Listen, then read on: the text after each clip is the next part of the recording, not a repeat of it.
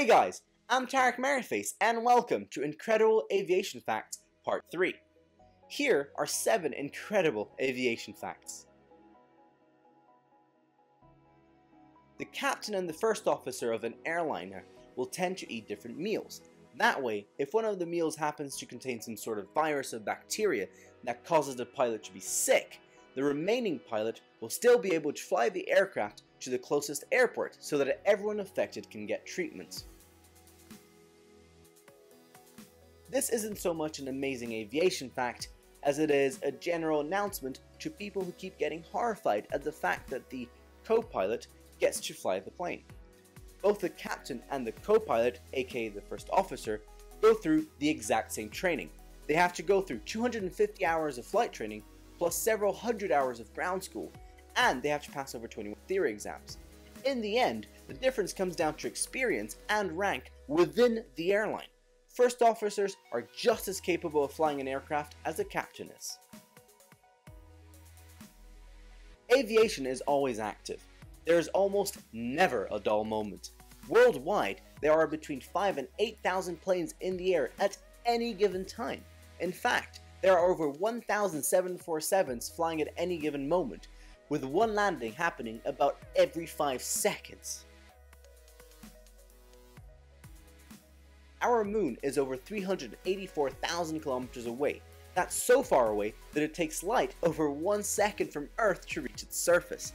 Despite that, there have been so many 747 flights that their accumulated distance traveled is the equivalent of going to the moon and back over 75,000 times. It would take light over 26 hours and 42 minutes to travel such a vast distance. One of the rarest, coolest, and most mysterious types of lightning is called ball lightning. These will form inside the cabin of airliners and roll down the aisle whilst glowing and sparkling. As scary as it is, it has never harmed anyone in an aircraft to date. However, bolt lightning has been known to burn objects, maim, and even kill people on the ground.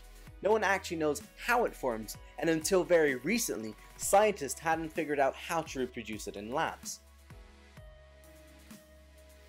The SR-71 Blackbird is the fastest aircraft to have ever been built, topping out at a speed of about Mach 3.3.